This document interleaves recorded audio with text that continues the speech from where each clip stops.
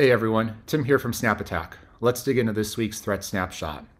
So last week, the MITRE Engenuity Center for Threat Informed Defense released a new framework called micro-emulation plans. We definitely thought we wanted to dig into this a little bit. So we're going to go through and discuss what this is and how you can use this in your environment. So this is the blog post that's announcing this, and as you can kind of see from the title, there's going to be a lot of Goldilocks and the Three Bears memes in this video, so my advice is just deal with it. So what are micro-emulations? I think this chart that they created, really sums this up. Again, if we're going with Goldilocks and the Three Bears, too hot is that full emulation. So think of a tool like Caldera. Again, they put out these automated emulation plans where you can emulate, a full adversary kill chain. As you can see, there is that red line there. They are not easy to automate. Certainly, you can use Caldera and their automated scripts, but there's a lot of work to stand up the infrastructure and make sure all the dependencies are there. And again, if any one of those steps in the kill chain breaks, it kind of ruins everything else afterwards. So while they're good, they're probably best left up to a manual red team exercise. So that's the too hot example. I would say too cold is the atomic testing. So think of tools like Atomic Red Team. Again, great framework, absolutely love it. You're validating individual test cases, so you don't really have to worry as much about, dependencies or something breaking in the chain. I think kind of the goal and why this microemulation fits in is, again, sometimes you might be looking at Atomic, maybe it's looking at, let's say, data exfiltration, and you're kind of wondering, how did we get to this point? Couldn't we have stopped them earlier in the kill chain? What other areas are there that we can detect these? So that's really what these microemulations are. And to give credit to Red Canary, I think back in 2018 or around that time, they had created these things called chain reactions, which were exactly the same thing. Again, taking multiple atomic individual tests, running those together in a compound chain. So this isn't really a new concept, but it's just a different take on it. And again, I appreciate MITRE for bringing these out. Again, these are easier to automate. They've really gone through and made them just pretty much as painless as a double click of an executable. And they do have, again, these kind of small chains where they might take 2 or 3 behaviors that, again, will produce a desired outcome. So definitely worth taking a look. Highly recommend you kind of read through this if you want to learn more about the framework. This is also, again, open source on GitHub. You can read about the microemulation plans. Again, they have about 6 of them available here. So if you wanted to learn more about how they're doing web shells, you could click into here. You could see all the resources for building. You can see an example of executing. In this case, there is just a single exe that you would execute, and it would, perform the attack. And theoretically, you could go through and see what detections you have in your library or create detections. And that's really, again, where SnapAttack will come and help through that. So without further ado, let's dive into the platform. So first thing I'm going to talk about here is collections. So this is a new feature that we released a little while ago here now, but haven't really had an opportunity to talk through it on a video. So what are collections? Really, they are just a way of grouping similar content, adding additional context around them, and making it easy to kind of sort, filter, find. We're going to be doing a lot of work with collections here, creating them around threat actors, around software and malware families, around MITRE attack techniques, around vulnerabilities. So if you want to know how your organization would stack up against Cozy Bear or Cobalt Strike, or maybe you're still to this day trying to patch Log4j and want to understand the threat and detections, you could find a relevant collection for those things. You could see, again, related threat intelligence, the actual threats that we capture, the detections, and it's kind of, again, that easy button of finding that curated content here. So we have a collection around the adversary emulation plans, these micro emulations. Again, we provide a little bit of context. We can go here, we can see all of the threats. So there's, I think, about 10 of them in SnapAttack. Yeah, 10. And we also have 21 detections here that are, again, all validated, curated. So, if you trusted us, if you wanted to just go through, you could go ahead, you could bulk deploy these to one of your configured integrations. And again, at that point, problem solved.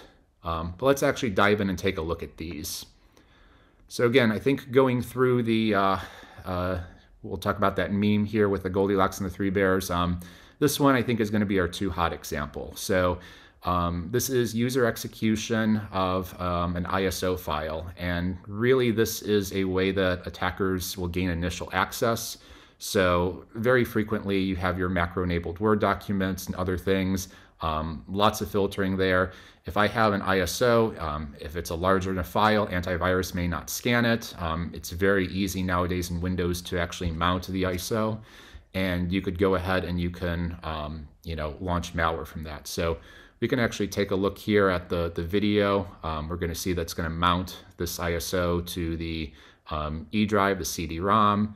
It's going to automatically try and open up, run that batch file, and then it's going to kind of clean itself up and dismount. So, this whole video is 30 seconds, lots of stuff kind of packed in here. We can actually take a look here at our timeline and take a look at the process graph of what's going on. So again, they bundled this up as a single executable. This one was called iso.exe.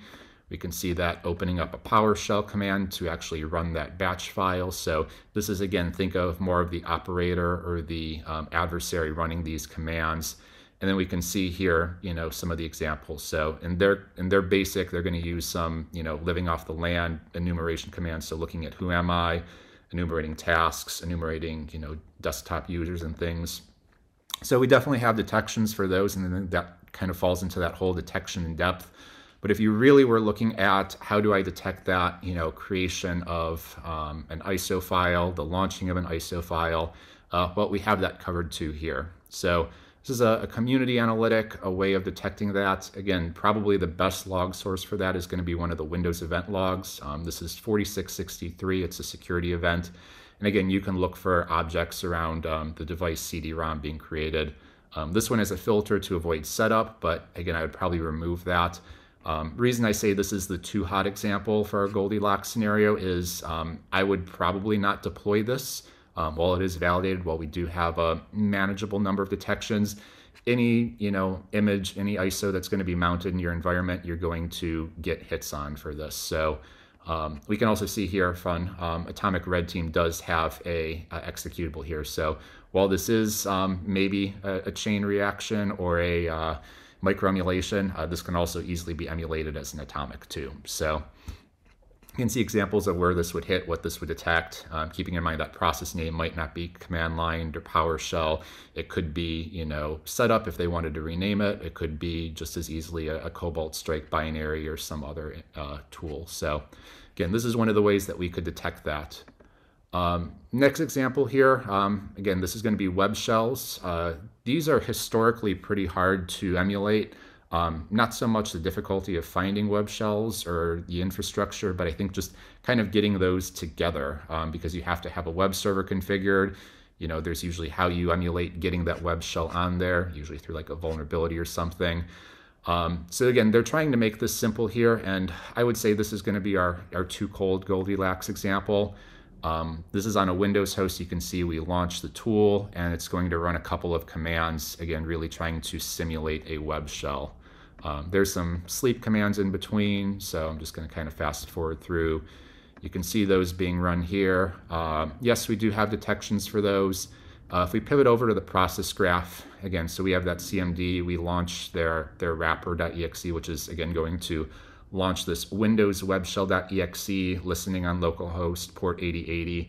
So again, they're basically running their own standalone web server. So instead of running, Apache Tomcat or IIS or, Apache 2 or something like that, they're running this here. So again, I think a lot of the web shell detections that we would have in a platform are going to be specific to looking at the type of web server that it's running and watching for, again, if you see Who Am I or Task List or some of these other tools, not just running on their own, but running under the context of, Apache 2 or IIS or one of these other servers or services. You would also want to be looking for the creation of a file. And in this instance, we're not seeing a PHP or an ASP or some other kind of, file being dropped in the web root. So while this is emulating a web shell, I think there's definitely room for improvement in this example. So again, this is that too cold. I would not actually use this to test my web shell detections. There's certainly better opportunities there, and this is one area they could do some improvement. Last one we'll talk about is user execution of macros. I think everyone is familiar with this because macros are just so prevalent as a spear phishing example. Again, it's beyond just a regular Word document where you can embed additional code, again, the macro, and you can use that to launch arbitrary commands, set up command and control infrastructure. I think everyone is pretty familiar with this. We can watch the video. Again, these micro emulations being very small. So they will open up this DOCM. It's a macro-enabled Word document. You can click the enable to actually launch the payload and then tear that down. So mostly automated, nice to package it up. Again, typically what do we look at here in this? So we have our binary. This is the test case that they have. It's going to launch Word. You can see here it's launching this macro-enabled document, and then that is going to launch CMD and run a Who Am I. So very typical path, very typical kill chain for macro-enabled documents. How would I detect? How would I hunt for this sort of thing? Again, this is pretty trivial here. This one detection is just Microsoft Office products spawning a Windows shell. So again, what is this looking for? It's looking for WinWord or Excel or PowerPoint, spawning any of these processes like a CMD, a PowerShell, WMIC, whatever that sort of thing is. So again, this is validated. This is high confidence. This is something that I could actually alert on in my SOC. And just for that, again, with the ease of SnapAttack, I can, with one click here, deploy this to a configured integration. So in this case, I'll deploy this to our Sentinel-1 stack, and that's going to now be deployed as a star rule so that we can start detecting if any of these signatures are going to hit in our environment. So anyways, that's micro emulation plans. Definitely going to keep a look in this and see what other cool techniques MITRE releases. Hope you enjoyed this snapshot. It is a weekly series. Like, subscribe, and we'll see you next time.